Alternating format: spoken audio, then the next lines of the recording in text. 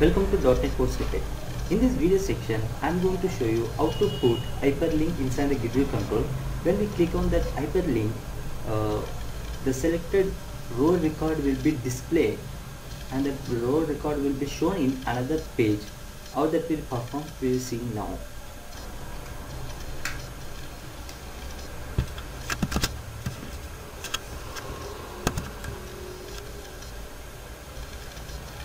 Here I already added a Gridview controller. I done every customization.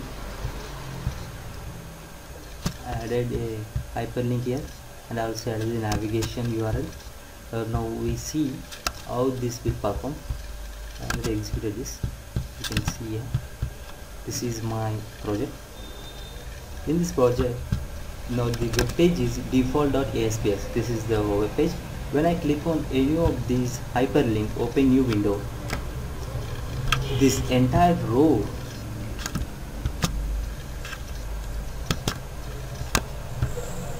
this entire row will records will be displayed in another web pages. Let me show you.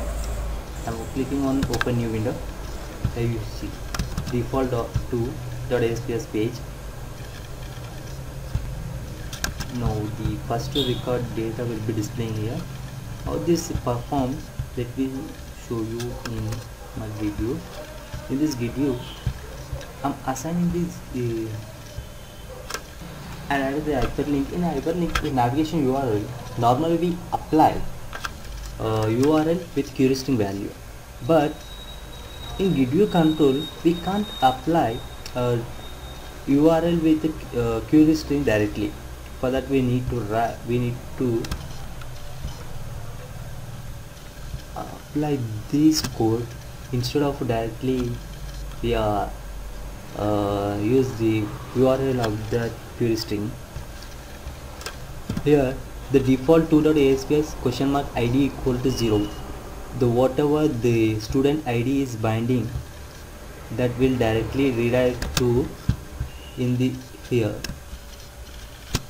And in the default 2 page, I return a code. In page load, it retrieves the request.Querystring value. If Querystring not equal to none, then it will redirect to here. I'm retrieving the student marks record from the student marks table. The student ID is request.Querystring ID. What is the value? We check the value is exist or not. If they exist, the complete record will be retrieved and that will be displayed in data set. And from data set we are showing that values in the label. I added the label in default to page. Here added label here. I'm binding the table to this label.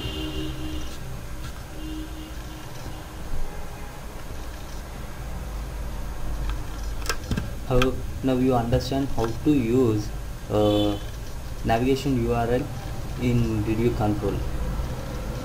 If you like this video, please subscribe my YouTube channel for more videos. Thanks for watching my video.